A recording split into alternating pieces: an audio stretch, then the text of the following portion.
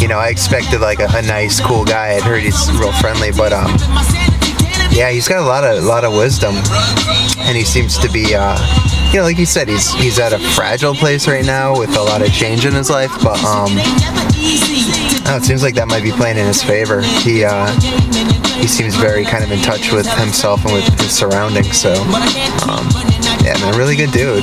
Yeah, real friendly guy.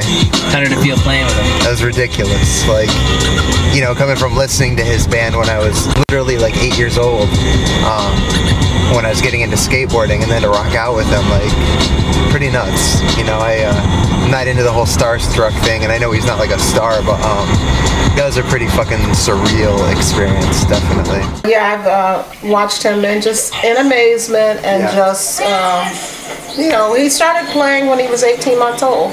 Yeah. Yeah, with my pots and pans, and I'd put them in the cabinet, and he'd take them out. And one of my friends was there one day, and she said, "Listen, he's playing a tune." And so we listened, and then shortly after that, he got his first drum set, and then another one. When he was 6, he played with a jazz band at Boots and Bonnets in Chester. Yeah. Yeah, I played with an adult jazz band. Some kind of like Kieran is playing with older guys. Sure. Yeah. So it's a legacy. This room is basically where I existed as just me, you know. And I remember laying the first McRad record, looking out this window. But yeah, this is where I existed, the whole thing. Like, I used to come to this room and dream, like completely dream. Like, it's wild. Like, it's crazy. Yeah. So it's for real. It's like, this is like, I mean, you're in it. Like, this is what created that sound. Like, you know, this is where I created it. And I literally created it from a bass and a cassette player and a couple of pair of pants and some sneaks in my skateboard. And it's crazy for me because, like, I was thinking this when you were saying downstairs how you were writing Weakness down in that other room. Yeah. That there I was as a young kid listening to that and growing up on that and skateboarding many years ago. You know, 8, and now I'm 32, and now here I am, like, where that was being created. Like, you know, and you were a kid at that time creating it. Weird. You know, I was here when I got the call to go play drums for Bad Brains. Like, I just came off of a tour with a group Urge Overkill, and you know, I'm sitting here just kind of like, hanging out, and Daryl calls me. He's like, "What are you doing? Can you go to Japan in like basically 2 weeks?" And so I was like, "Yeah." You know what I mean? Yeah. So how surreal was that for you? It was crazy. Fan of Bad Brains, obviously. Big time fan, and you know, I had to learn basically 2.5 hours worth of music and basically 7 rehearsals. What did you do with Pearl Jam exactly? When I was out on tour with Urge Overkill, we were on tour with Pearl Jam, the last tour that I did with Urge, and there was a show in New Orleans where we actually had a chance to do a Green River tribute. Green River was a band that I think Mark from Mudhoney was in, a couple guys from Pearl Jam, and so we actually did 2 or 3 songs, and then I got a chance to play drums live, and at that point, and still now, Pearl Jam records every one of their shows.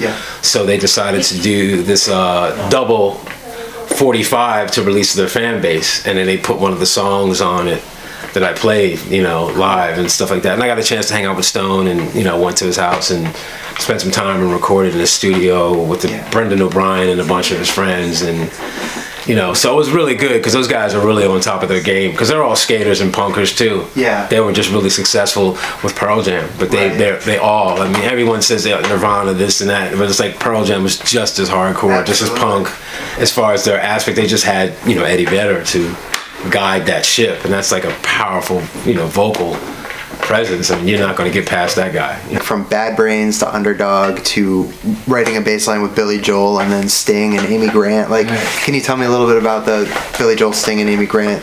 What happened with that? Yeah, the Billy Joel situation was for River of Dreams. He wanted to do a remix of it, and the studio that I was working for, Studio 4, Joe and Phil Nicolo, Butcher Brothers, they were, you know, pretty much crushing the remix market at that time. You know, everybody was coming to him, Criss Cross, all these different people. And so we get this call, oh, Billy Joel's doing this thing, and we have to do this because he's in this situation. So here's this track, and they worked up the track, and they were like, here, we need you to play bass on it. So 25 minutes into it, I'm done, and then the next month I'm on British Airways and it's playing on the plane. And Amy Grant was also through Studio 4 and the Butcher Brothers, because once again they were doing the remix thing, and that song was House of Love. And then Sting had a song called When We Dance, and that was like my favorite remix, because Phil Nicolo basically had to call Sting and get the bass line approved from Sting. I was like the whole time thinking like, wow, Sting actually has to approve what I'm doing. And Police, that's between the Police, Clash, and the Sex Pistols, and Bad Brains also, but Police, Clash, Sex Pistols, those are like my favorite staples of music. But the Police, to me, because they've embraced punk rock and reggae and pop and rock, and Sting is a great source of energy. I mean, Stuart Copeland's always my favorite drummer, and Andy Summers.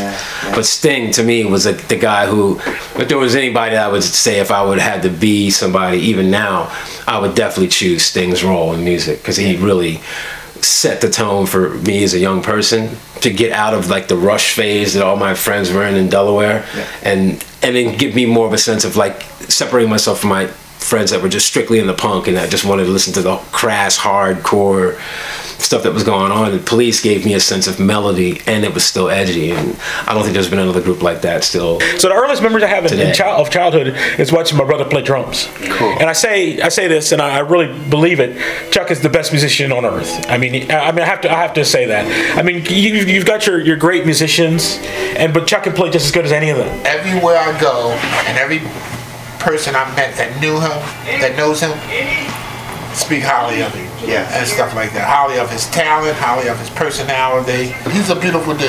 No doubt. Really, he is a beautiful dude.